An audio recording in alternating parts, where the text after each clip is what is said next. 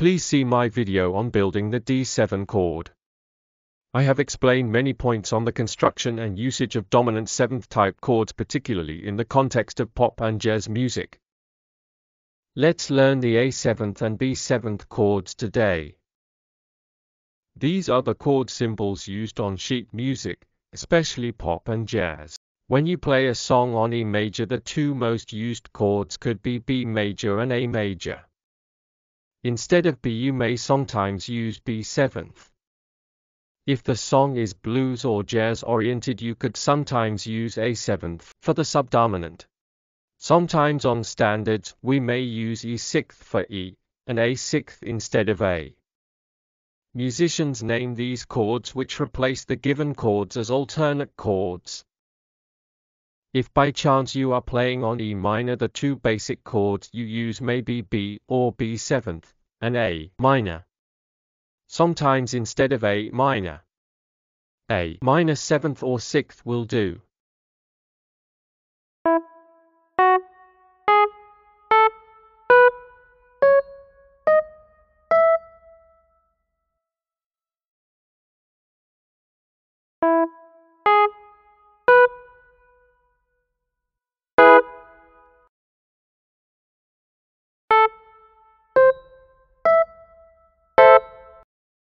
A major to A minor.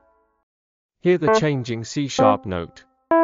C sharp becomes C by going down one semitone.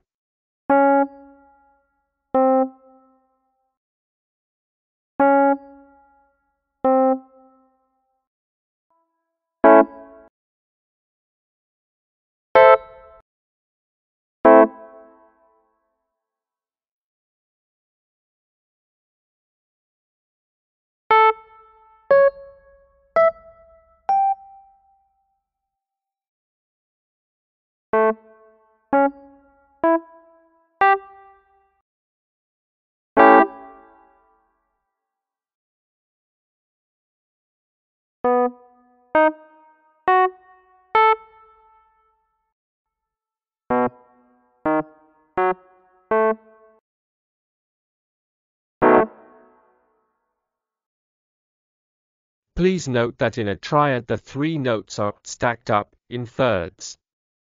This means that the letter names used are picked as every other note from the English alphabet, from A to G. For example, CEG, DFA, EGB, FAC, GBD, ACE, BDF are all triads. Of course, triads may be categorized as major, minor, augmented, and diminished. The letter names shown here will become subject to chromatic alterations through sharps and flats.